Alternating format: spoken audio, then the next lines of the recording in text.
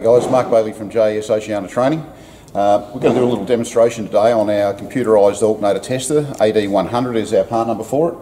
I'm going to show a couple of features of computer controlled alternators.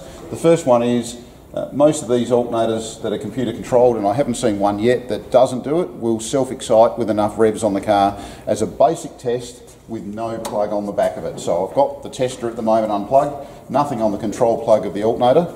If I start the test bench, run it in a normal direction, the alternator will charge, will self-excite and sit on about 14 volts, and the amperage will depend on the battery condition.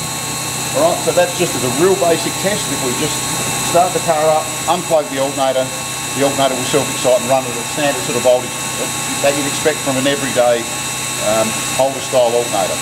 Where this tester comes in useful, we've got quite a few different types of control available to test on it.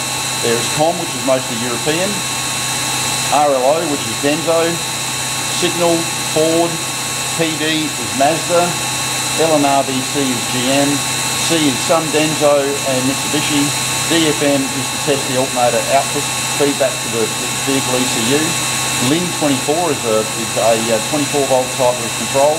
And we're back to COM. I know this Valio alternator that I'm testing here is some form of COM, so I'll select that. I'll plug it in. Straight away, the tester takes control of the alternator and says it's LIN type control. It actually tells you that it's a Valio alternator, class 06, ID049 and LIN 1.3. You'll notice now that the tester is requesting 4.3 volts. Sorry, 4.5, the alternator is at battery is 4.3. I'm going to lift that up. This is straight away that it takes control of the alternator. It's now lifting it up to 16 volts and the alternator and the battery voltage is climbing. So I drop that back down again. The alternator output follows the request from the LIN tester or the AD100 tester. Right, and I can control that up or down. So it's going to confirm that it's actually going to be controlled by the vehicle. So we know that alternator is working correctly. Alright, if I turn it off and unplug it, the alternator will revert back to standard voltage control at about 14 volts. If you cannot find what type of control is on a particular alternator, if you look up the part number and look in our catalogue will give you the pinout and the type of control for that alternator.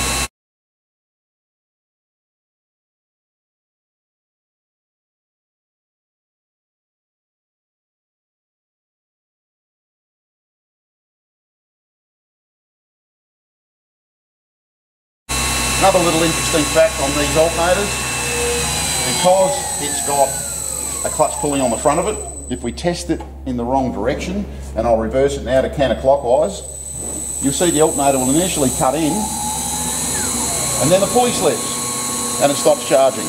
And you'll see it'll cut in and out as the alternator speed builds up with no load on it. Alright, and then the pulley slips and it drops back out again. Okay?